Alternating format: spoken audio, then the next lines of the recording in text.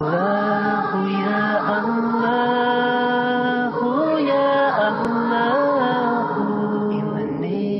sent messengers as bringers of good tidings and warners, so that mankind will have no argument against Allah after the messengers. And ever is Allah exalted in might and wise.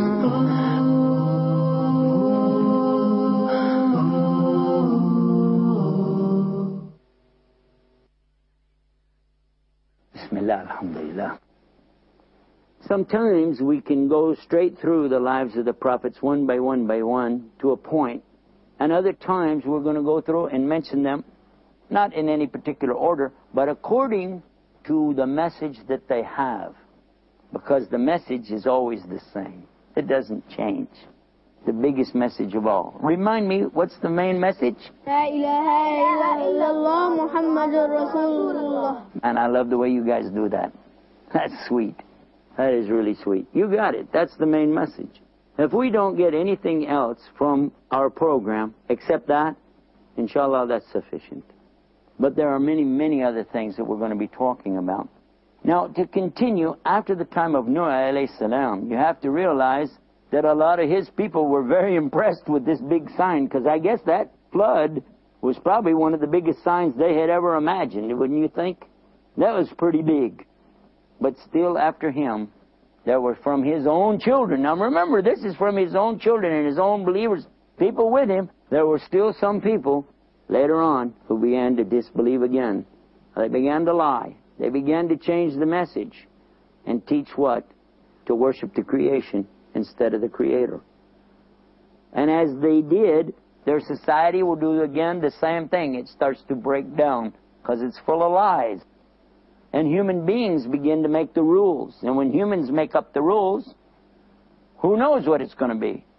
Like if the boys make all the rules, the girls won't get anything fair out of that. But if the girls made up all the rules, the boys wouldn't like that, would they?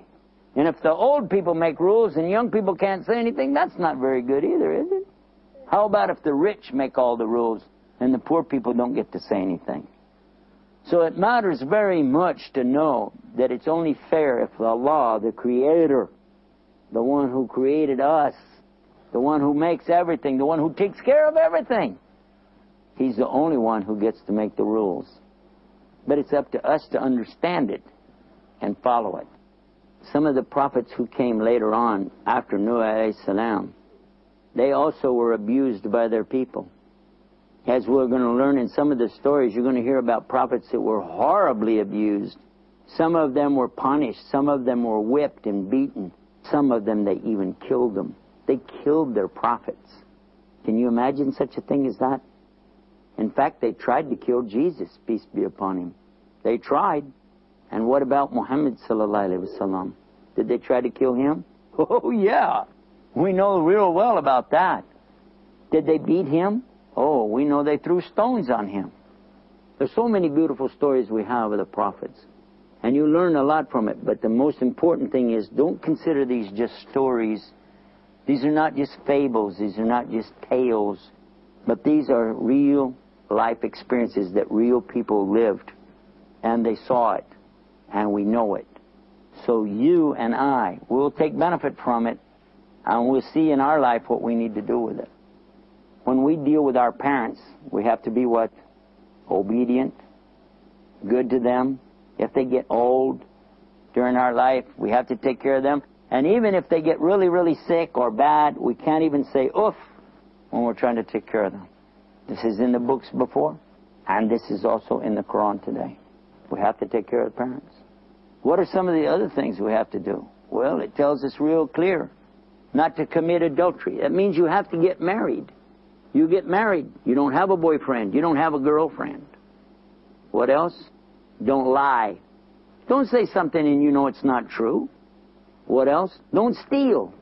Don't take things that don't belong to you. This is what Allah says. But listen to this one. Don't have envy. Because even at the time of Adam alayhi salam, remember about the boy who was envious of his brother. He had envy, hasad. How come you get the good-looking girl and I don't? This is envy, hasad. Don't love the things that are going to go away. Don't fall in love with these things that you wanted so much that you forget it's all going to go away. A beautiful girl becomes an old lady, doesn't she? She's not beautiful anymore, is he? A handsome man, he becomes the old man. He's not so handsome anymore. Except for me, I stayed handsome, alhamdulillah. A fancy car becomes old, it becomes junk. Nobody wants an old car. What's that? I don't want that. A nice big house becomes old, falls down. Have you seen old buildings where you live? Real old buildings. You said, ooh, look at that. But at the time they built it, people went by and said, oh, I wish I had that. Okay, you can have it today. I don't want it. So don't have that. You don't want to have this hasad for something. Make sense? Yeah. All of these things that we've been talking about in the lives of the prophets will benefit us only if we get the message, only if we get the meaning of the story. Otherwise, they're just stories. You know? Like SpongeBob. It's just a story. It's nothing. Huh? And other things. Mickey Mouse, Donald Duck. These are just stories. But the prophets' stories are something that we can use. And it can benefit us. Shall I tell you another one? Well, it turns out that from Noah alayhi salam and his people, this went on and on for a while. Things were pretty good. But people began to spread out. They began to go to different places and out further and further. We also know that Idris alayhi salam, he had also gone out. He had taken off and went to a place called Misr. This is called Egypt. We call it Egypt. Now, there's a very interesting story about something here, too. Amazing story, actually. You see, one of the descendants from Noah, alayhi salam, his name was Ibrahim, or Abraham. Now, we've got a lot to talk about with him. But to start with, we already know that his father was the statue maker. He built the statues. You remember the story, what happened? When Ibrahim didn't like the statues and he broke them all. And the people want to know, hey, how come, what's this? Did you do that? He said, why are you asking me? The big statue's got the hammer. Remember, he left the hammer there. And what did they say? This is what I want you to know. What they said, because this is what's important about the story. Not about breaking the statues. Not about the hammer. What's important is what the people said when he told them, ask the big statue. He's got the hammer. They said, he can't hear and he can't speak. He can't answer us. And then what did he say? Why do you pray to him? You just said he can't hear. You just said he can't answer you. So why are you praying to him? Get it? Well, you remember what happened next. He had the argument with Nimrud. Nimrud threw him in the fire. Allah made the fire cool. But then he still had to leave, didn't he? And he went into Egypt. We talked about that. But what happened next? After he followed around in Egypt, different places that he went, he met some of the descendants of some of the other children of Adam. Because remember, there's no human being except all of them originally came from who? Adam and Eve. So now, when they met the king there, and the king gave them what? Some sheep and a girl named Hajar. Remember what happened to her? What happened next? And they went out into the desert. He took Hajar and her child, which was Ismail, into the desert, left them, and then Allah made water come. What was the name of the water? Do you remember? Zamzam. Zamzam. Very good. You guys are paying attention. That's good. What did she do before the water came? Anybody remember? What did she do? She was looking for the... Yes, ma'am. She ran from Safa to Marwa 7 times. She ran back and forth between Safa and Marwa 7 times. Very good. What was she looking for? Somebody tell me, what did she want? She was looking for water. She was looking for water. Yeah. She was hoping to see something, though. What was she looking for? People. She was hoping there would be a caravan or something like that. Looking for people. Now, after the water came and they had water, then the people came, didn't they? Ah. And she told them, they asked her, for permission to come, and she said, you can come, but you can't take over. And they respected that. They did. And we talked about what happened later after Ismail became older. He became bigger. He got married. One of the things we have to remember, when you get married, it's very important that you have to be good to your wife and honor her. And you have to be good to your husband and honor him. But the obedience is to Allah. The real obedience is to Allah and to His Messenger and to your parents. So if your parents tell you something, you really need to listen to them. This is very important, this relationship with our parents. We've been talking about so many prophets that most people know about. Now let's talk about a prophet that a lot of people don't know about, or if they've heard his name, they're not real sure about his real story. His name is Lut. Can you say Lut? Lut. Now, the way they spelled it in English, with only one O, they thought it was Lot. Lot. They call him Prophet Lot. Well, he was very close to Ibrahim, alayhi salam. He lived about the same time. Now, remember, this is long after the flood. And what happened here is strange, really strange. Because Lut lived in a strange place called Sodom and Gomorrah. And the people there were very strange too. Very strange. It was really bad. Now Lut, he had some daughters. And they were pretty. But the men there didn't want to marry his daughters. In fact, the men wanted to be with other men. It's very strange. It's not normal, not something Allah likes. It's really bad. This is mentioned in the scripture from before, and it's mentioned in Quran the same way. Let's talk about how Lut had to deal with the subject. 2 travelers came to Lut's house. Knock, knock, knock on the door. He let them in, and he thought they were like just 2 men. They were very handsome, and he was very happy to have visitors. But then he found they were what? They were angels. Yeah, they were real angels. But he didn't realize right away. So when they came, then some people banged on his door. And these men were saying, "Hey, we saw some handsome men go in your house. We want those guys. Send them out." He said, "I can't. They're my guests. I'm protecting them." They said, "Come on, open the door. We want those guys. Come on, send them out." He said, "No, I'm not going to do that. That's bad. And you guys are bad." And Lut had been telling them the same thing that all the prophets tell the people. There's only one God. Worship Him. And stay away from things which are evil. And stay away from this real horrible thing what you guys are doing. This is bad. Don't do this thing. Not nice. But they didn't like that. Why? And Allah explains it to us real clear. Because inside of them, inside of those people, their desires had become so strong that they became almost like crazy. Because when a person wants too much and too many things and he keeps going like this, then his brain stops working right and he starts becoming Majnoon, crazy. And it happened. It happened to these guys. They were weird. But Lut, alayhi salam, he, peace be upon him, he kept protecting them. Not going to open the door. You can beat on it all you want to. And they were trying to break the door down, and it was getting really serious. The angels told him, "Don't worry about it. Don't worry about it. It's going to be okay. But what you need to do, you need to take your wife and your family, and you need to get out. Because Allah's punishment is going to come on these people." Now Lut, he's a prophet. And he's trying to tell these people. And he did the same as we've learned before. He tried to warn the people about the punishment of Allah.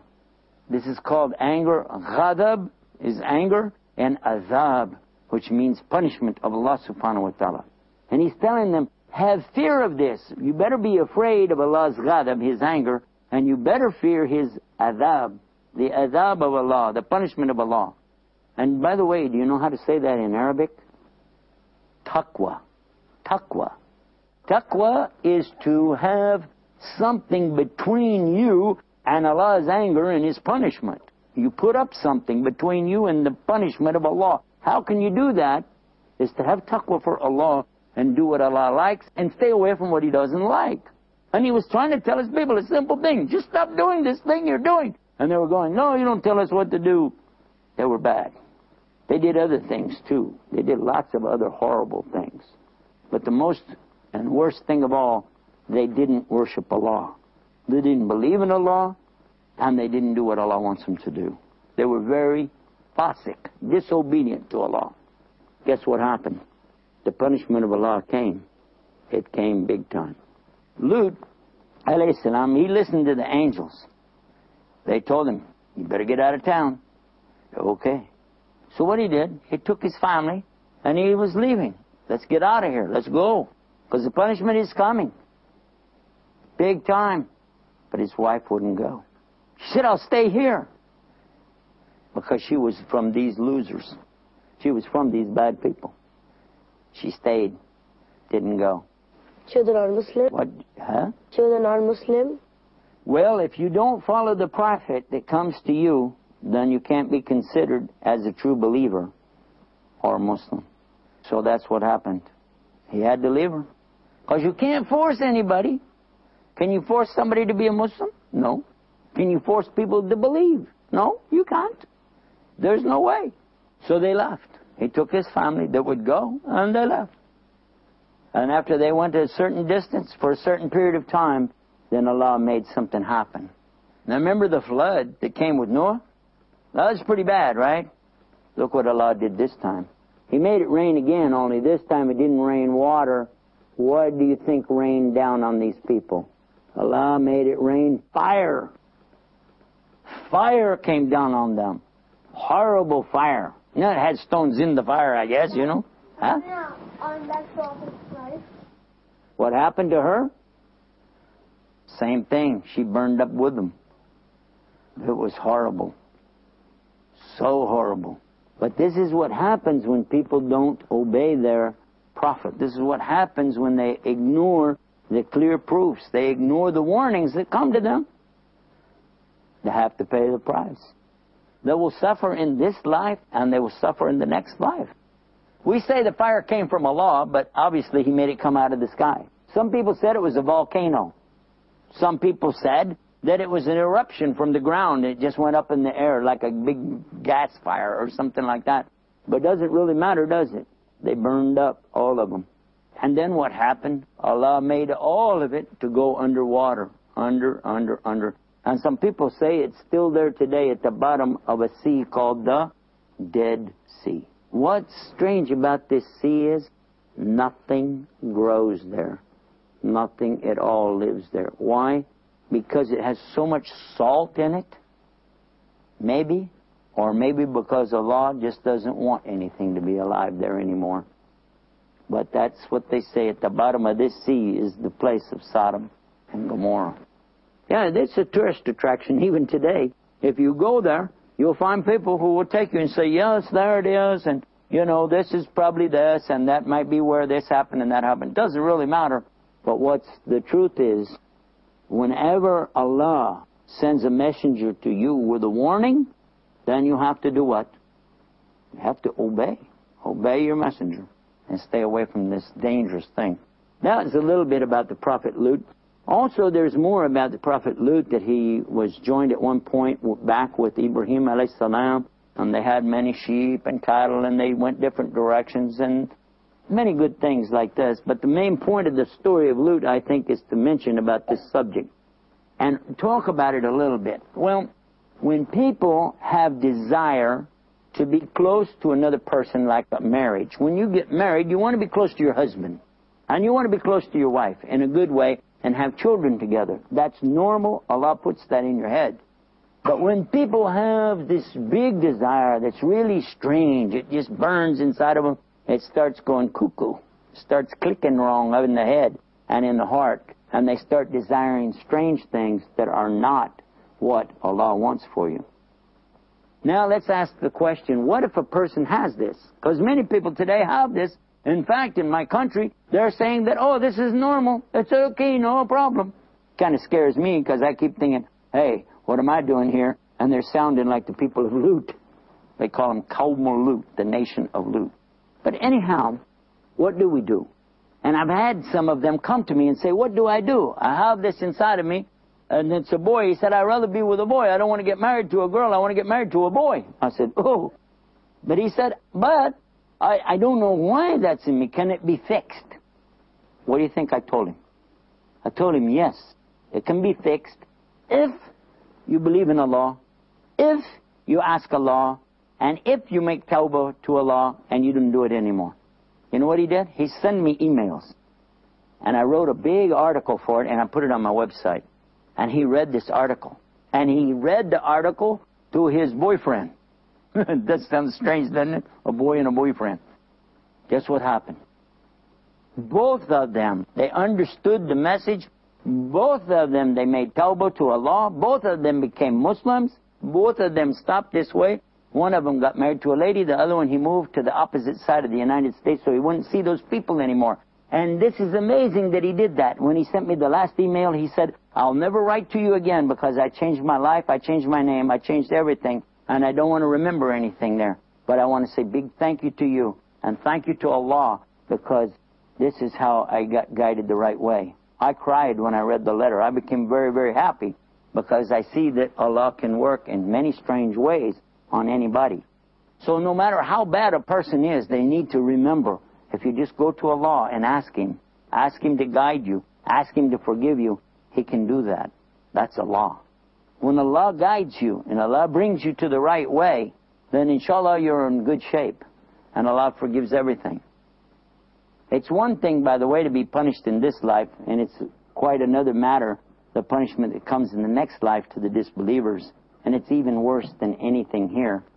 And one of the things we know about this is that whoever is believing in Allah and doing what Allah wants them to do, Allah will make it easy for them here, and definitely it'll be better for them in the next life.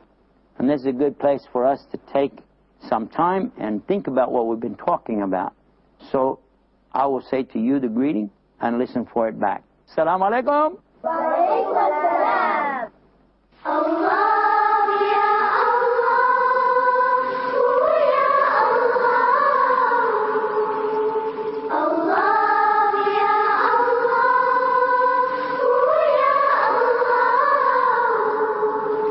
In the name of Allah, Lord of all the worlds, there is no God but Him, the living and eternal.